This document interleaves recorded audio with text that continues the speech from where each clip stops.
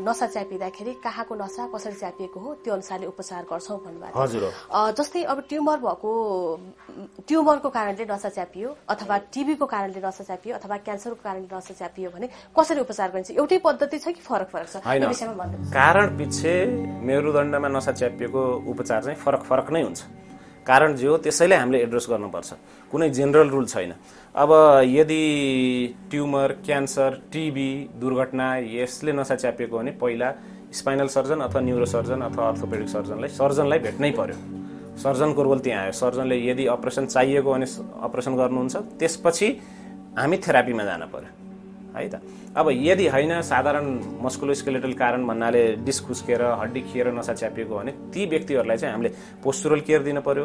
अब मेन भनेको फिजियोथेरापीमा हामी फिजियोथेरापीले मात्रै पनि थुप्रै नसा च्यापेको आरामले ठिक हुन्छ। त्यति मात्र होइन, व्यायाम के गर्ने त? मेरुदण्डलाई बलियो बनाउने हो कि ढाडलाई बलियो बनाउने हो कि गर्दनका मांसपेशीलाई बलियो बनाउने हो, त्यसमा पनि हामीले ध्यान दिनुपर्छ। त्यसमा योग, रिल्याक्सेसन एक्सर्साइज, स्ट्रेन्थनिङ एक्सर्साइज, लचिलो बनाउने स्ट्रेचिङ एक्सर्साइज सबैको जरुरत पर्न सक्छ। अब त्यो डाक्टरले पहिला इभ्यालुएट गर्नु पर्यो, कारण पत्ता लगाउनु पर्यो, अनि बल्ल व्यायाम दिन पर्यो। अन्धाधुनमा व्यायाम गरेर रोग ठिक हुँदैन, उल्टै बढ्न सक्छ। त्यसपछि फिजियोथेरापीका different modalities, laser therapy, इलेक्ट्रोथेरापी, ultrasonic therapy, traction therapy, यावत थेरापीहरू छन् त्यसलाई पनि हामीले प्रयोग गर्नुपर्छ।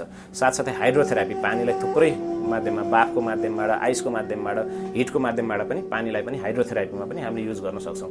एक्वा रिहाबिलिटेसन छ, थुप्रै उपचारहरू छ। त्यति मात्र होइन, एक्युपङ्क्चर, एक्युप्रेसर, म्यानुअल थेरापी जसमा चाहिँ हामीले हातहरूको युज गरेर, हातहरू अथवा कुइनाहरूको युज गरेर मसलहरूलाई स्ट्रेचिङ अथवा रिल्याक्स गराउन सक्छौँ। थुप्रै थेरापीहरू छ।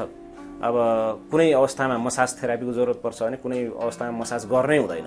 त्यही भएर पहिला सम्बन्धित विशेषज्ञलाई देखाउनु पर्यो। सम्बन्धित विशेषज्ञले हेरेपछि बल्ल उपचार के गर्ने भन्ने पत्ता लाग्छ। डाक्टर साहब, अब नसा च्यापिएका बिरामीहरूलाई फिजियोथेरापीको कुरा आइहाल्यो। फिजियोथेरापी गर्दा मात्र सन्चो हुन्छ कि तिनीहरूलाई अपरेसन पनि गर्न पर्ने हुन्छ, के हुन्छ?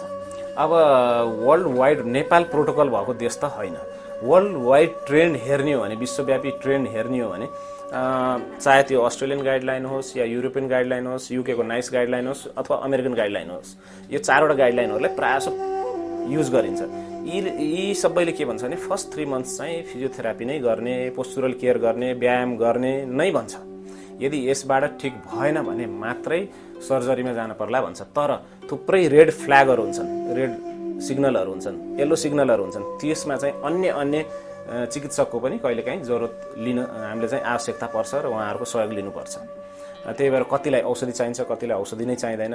कति अब प्रायः म भन्छु 70-80% चाहिँ फिजियोथेरापी, पोस्चुरल केयर, व्यायामबाटै ठिक हुन्छन्। तर पहिला त डाक्टरले सम्बन्धित विशेषज्ञले इभ्यालुएट गर्नु पर्यो, उहाँलाई यो उपचार र यो डाक्टरलाई भेट्नुपर्छ भनेपछि बल्ल हामी प्रोटोकलमा गयौँ अनि उपचार गर्न सकिन्छ।